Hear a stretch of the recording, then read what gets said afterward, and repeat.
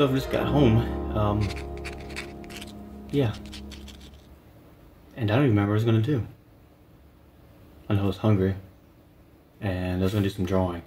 But yeah, this sketchbook is about halfway done. But you'll be seeing in the video that it will be a drawing in a different sketchbook. But this is the other one that I'm working on, and I'm slowly getting there. Eventually, maybe, I think, let's see here. I think possibly, I'd say give it 2 weeks and I'll be done with the sketchbook, something like that. And then I have my bigger moleskine sketchbook I have to complete. But yeah, not much else. I was actually going to work out today. I was going to go to the reservoir near me, lift a bunch of rocks, and get stronger, build some muscle. But I'm going to work on drawing today, eat, and that's about it. I do have some pens I need to do reviews on. I'll be getting to those as well, and some more tutorials about dealing with artist block and how to draw doodles and anything else. But as of right now, not much else today. I didn't really have this video planned. I actually just started recording and talking about whatever came to my mind. But yeah, other than that, drawing and getting back into working out more, that's about it. So let's go ahead and take a look and see what we can doodle today. So if you can hear that, that's me chewing on some Granny Smith apples. I got these in bulk amount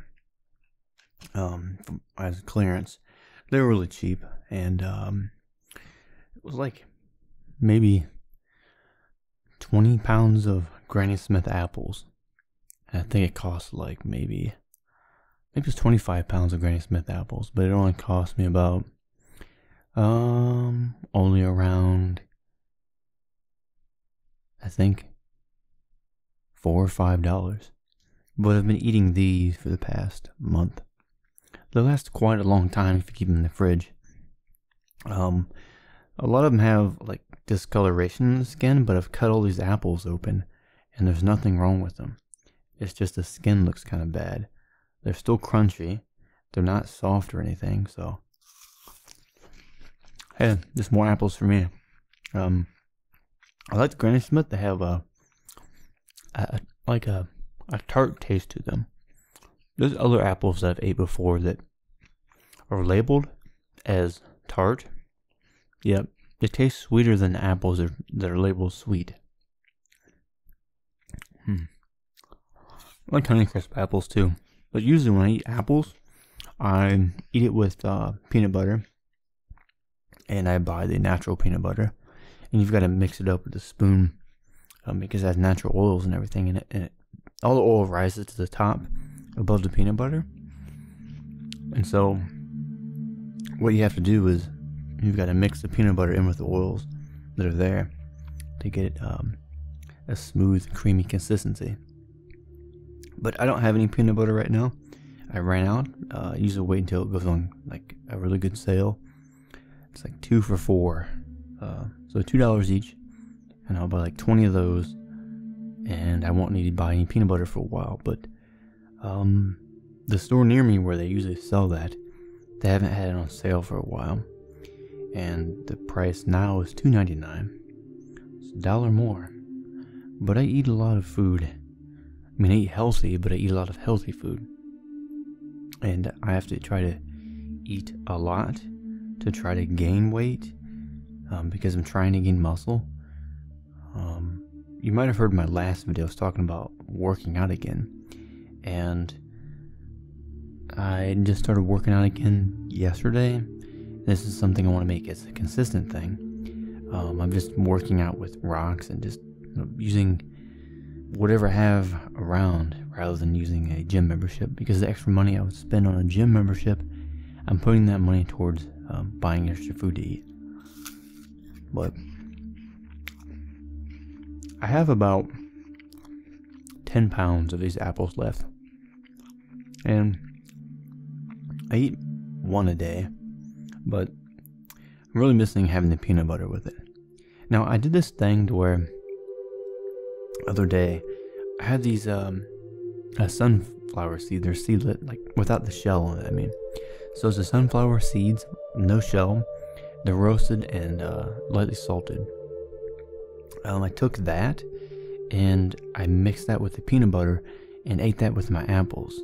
So I'm getting some extra carbohydrates and I'm getting protein. And there's a little bit of sugar in the apples. So it's like a good pre-workout snack. I usually eat it maybe 30 minutes before I go to work out. And then I'll stretch for a little bit, very lightly. Like it's more of a... I'll do the movement of the exercise that I'm doing rather than just doing a whole bunch of stretching. So for example, if I'm going to be doing squats, I'll take like the barbell and I'll just do a bunch of reps with it. Full range of motion all the way up, all the way down. Same if I'm doing bench press or deadlifts. And I'll kind of move around and do really light stretching, and then I'll get into lifting. But right now I've just been using big giant rocks that I pick up and carry around and push overhead. I'm really strong at deadlifting, but I've always had weakness with overhead press because my shoulders are my weakest part, my triceps are the second weakest, and my lats are probably the third weakest. And those are all very important for overhead pressing, and so I have a hard time with it. But deadlifts I'm really good at because deadlifts use a lot of hamstring, glutes, and back, everything in your posterior chain. And that's part of my body that's the strongest. So anything that involves lifting something off the ground, I'm really strong with. I'm pretty good at squats as well. I've got strong legs. But anything overhead press, I'm really weak at. But I'm training it really hard.